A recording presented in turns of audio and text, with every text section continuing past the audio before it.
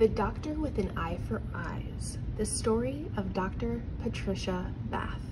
This was written by Julia Finley Mosca and illustrated by Daniel Freely. The Doctor with an Eye for Eyes, the story of Dr. Patricia Bath. If you like to think big, but some say you're too small, or they say you're too young or too slow or too tall, pay no mind to their doubts and just follow the path of one awesome inventor, Patricia E. Bath. On the 4th of November in Harlem, New York, one family, the Baths, got a gift from a stork.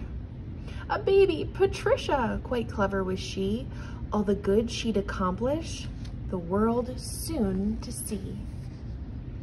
Now this girl from New York, she loved playing with boys. Her big brother, so thoughtful, shared all of his toys. Every hobby he had, she would copy, it's true. She said, anything boys can do, girls can do too. Yet the toy she loved most, she will never forget, was the gift from her mother, a chemistry set. Well, it got her thinking, hey, science is neat. This new passion of hers, it just couldn't be beat. As she grew a bit older, she yearned to do more. With science, I'll help the world's sick and the poor. A friend of the family, a doctor so swell, inspired the teen. I can be one as well. But the doctors back then, most were men, you will find. Still, Patricia stood firm. That did not change her mind. See, her father was smart and a jack of all trades. He had taught her we're equal, all genders, all shades. Yes, her parents were thrilled. They encouraged her goal. They said nothing's off limits, no job, dream, or role. The Baths didn't have much, but were wise nonetheless. Education, they said, is key to success. Now the problem with that, every nearby high school was only for white kids with money. Not cool. So, to high school by train, nothing stopped her, you see, and though most kids took 4 years, she finished in 3. What next? Off to college, then medical school, where she found that her classmates were boys as a rule. And when girls weren't allowed to sit in the front row, Patricia said, phooey, that won't make me low. All those unfair restrictions did not bring her down. There were more pressing matters and no time to frown. A decision was due.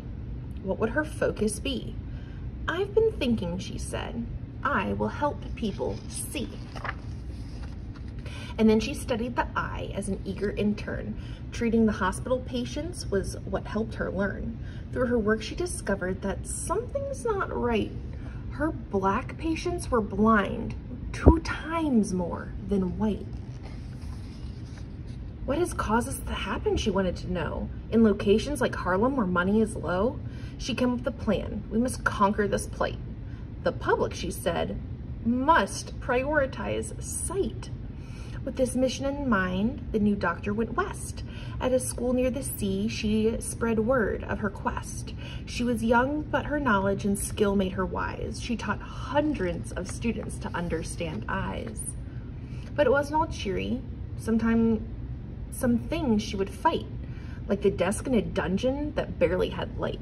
No thank you, she said. I need a new placement because nobody puts Dr. Bath in a basement.